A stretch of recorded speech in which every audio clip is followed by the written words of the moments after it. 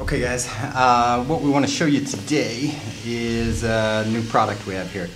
This just goes directly into your HDMI port on a Sony Nex 5 or Sony Nex 7, just your Sony Nex series cameras. What it does is it gives you an option of either recording video or to take a picture. Here, if you notice, there is a little clear cable. This is a remote cable, and what it does is it just goes to your remote sensor on your camera. So you just either take a piece of tape or sticky putty and fix it to your remote sensor on the camera. Now, what you're going to do with that is you will connect it to your receiver and assign a 3-position switch to your camera. Now, the middle position is going to be the null position of the HDMI adapter.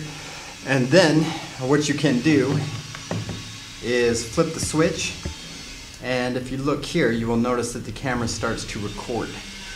So if you flip the switch one direction, it will tell the camera to start recording. Now, if we go back and we flip the 3-position switch to the null position, you will notice it saves the recorded file.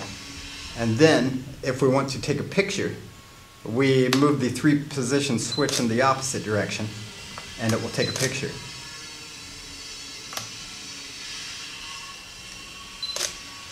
And if you leave the 3-position switch in place, it will just keep cycling through and taking multiple photos. So move it back to the null position, and that will turn it off. And then move the 3-position switch up, and you will notice it tells the camera to start recording again. So we'll let it record about 5 seconds and then switch it off. Okay, turn it off, and now save the file.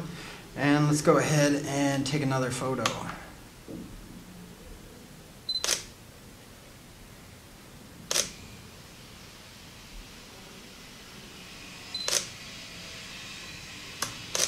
And we'll turn it off. Okay, and that's it.